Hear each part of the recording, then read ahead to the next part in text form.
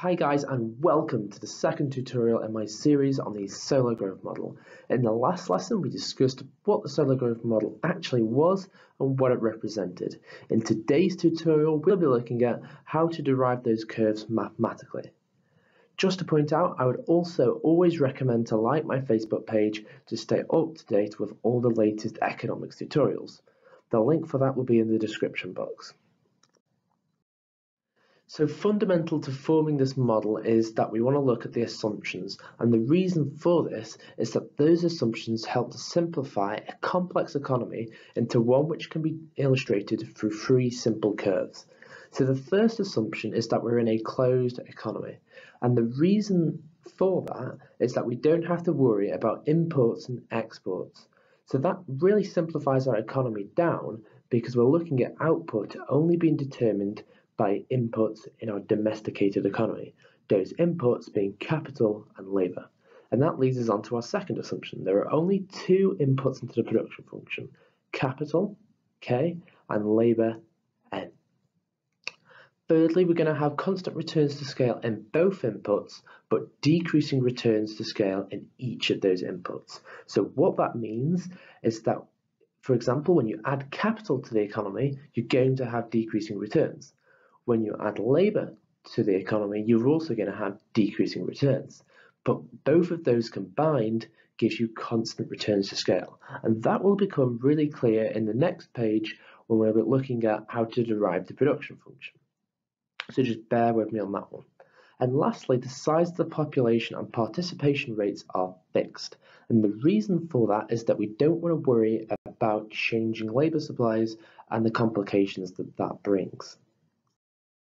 Okay, so we want to derive the production function, and again we're going to be using the assumptions, and I've just written out here the two major assumptions that we'll be using. The first one is that there are two inputs into the production function, those two inputs being capital and the labour, and then we'll be looking at the constant returns to scale on both of those factors. So here I've written out the production function where y output is equal to some factor of capital and labour.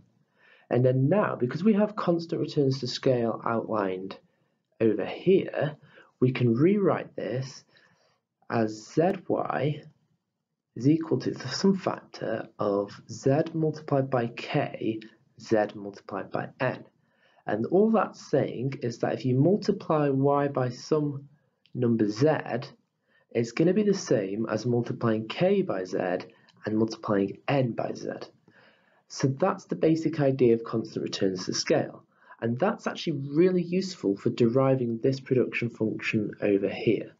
And the reason for that is that we can use this rule, but actually divide by n. So let's just divide by n in our production function, and we know that since we've got constant returns to scale, we can actually do this mathematically. So we can write this as 1 over n k 1 over n n. Now you can see here that those two things actually cancel out. So we can actually write this as y over n is equal to some factor of k over n 1. And actually what you'll find is this y over n here, that y over n can actually be simplified to output per person, because we have the output of the economy divided by the number of people in the economy. So we can rewrite that as lowercase y, output per worker, and then we can write that as some factor, and instead of saying capital divided by n, we can just say capital per worker, and we can represent that with a lowercase k. So we're actually saying that output per worker is some factor of capital per worker, and that's exactly what we have in this diagram to your right here, because we can show that we have capital per worker on the x-axis and output per worker on the y-axis.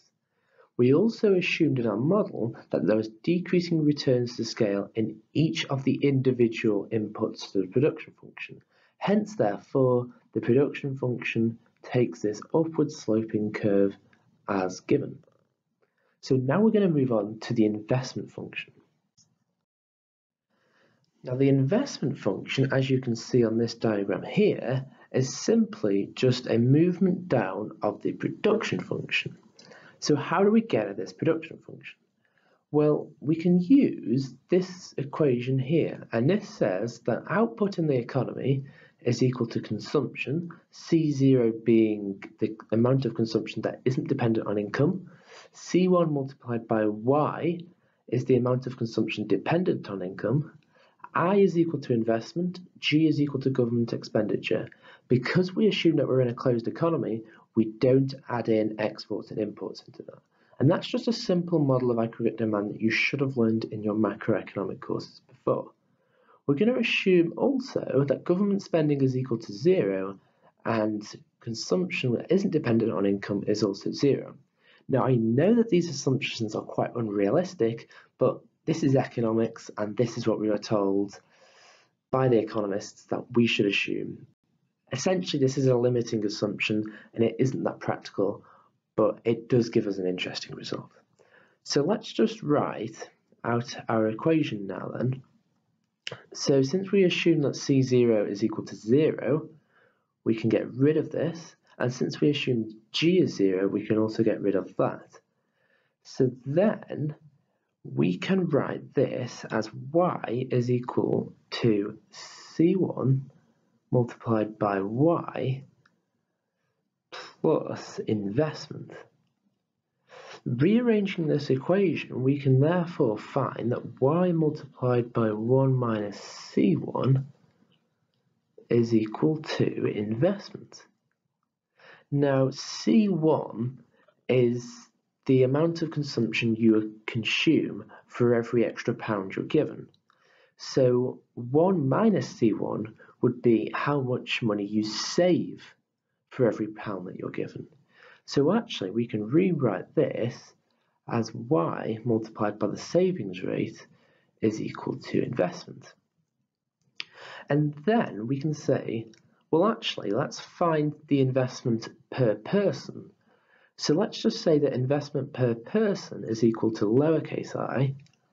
We can say that is equal to output per person multiplied by the savings rate. And therefore we can rewrite the output per person as FK as found over here. So we can write investment per person is equal to the savings rate multiplied by FK. The savings rate is how much income you save, and that's always going to be less or equal to 1. Hence, therefore, this S multiplied by Fk is always going to be less than Fk, unless S is equal to 1, which is highly unlikely because you don't save all your income. So therefore, the investment function here is always lower down than the production function, but essentially it takes the same shape. And then lastly, we want to add in the depreciation curve. And the depreciation curve is a very simple upward sloping straight line as so. The reason why it's upward sloping is that we assume the amount of depreciation of capital is simply dependent on the amount of capital per worker that there is. Thanks for watching this tutorial. I hope you now understand how we derive the curves in the Solow Growth Model, and from the last lesson understand what the Solow Growth Model actually shows. Thanks for watching. Please like, comment and subscribe, and follow my Facebook page for more updates on economics.